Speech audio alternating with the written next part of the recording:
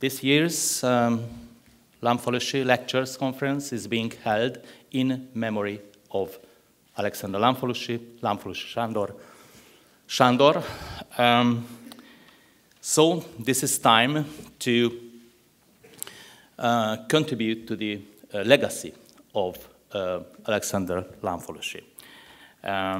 May I just start by congratulating to Louise and the BIS for receiving the International Lamfalussy Award and prize, and also may I just congratulate to Balogh Ádám, our great friend, receiving the Popovics Sándor Award.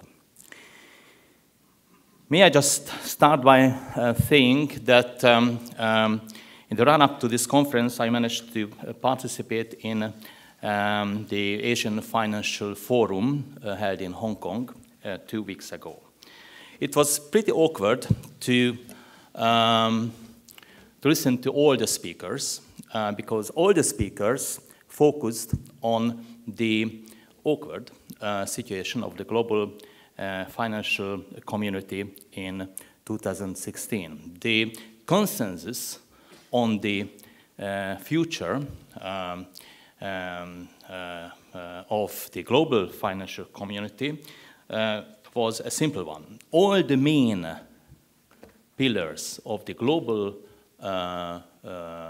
economy, I mean the US, especially the Fed, the Federal Reserve, the European Union, China and Japan are in a somewhat weakened position.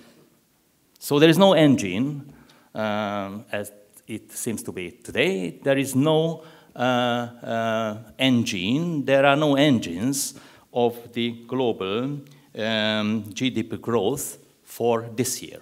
That was the consensus of the whole conference held in Hong Kong. This conference is held on the achievements and thoughts of Alexander Lamfalussy. At the very heart of Lamfalussy Sándor's thinking, we can find a simple message. Yes, financial stability counts a lot.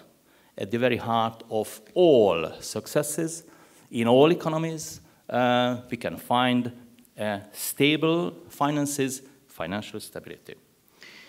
We can learn a lot from Alexander Lamfalussy because his legacy means a very important lesson for us.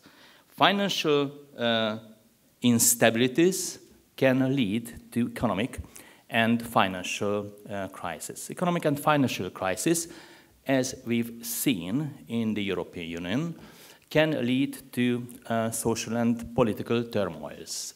And when it comes to structural reforms, we badly need stable politics, society, and also balanced economy. Ladies and gentlemen, all in all, in the lack of financial stability,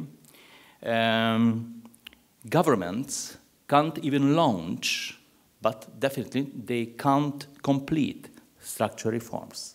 However, in the end of the day, we badly need structural reforms to achieve growth, to create jobs, and creating jobs and having GDP growth, we can contribute to the financial stability of all economies. So we can find the solution of a magic triangle. We can have at the same time economic and financial stability. Also, we badly need structural reforms, and these two might result in a sustainable economic growth, creating new jobs. This is just on the table. I wish all of us an open and creative exchange of views during the conference, in order to get a little bit closer to the magic triangle: economic and financial stability, structural reforms, and of course, new jobs and growth. Thank you.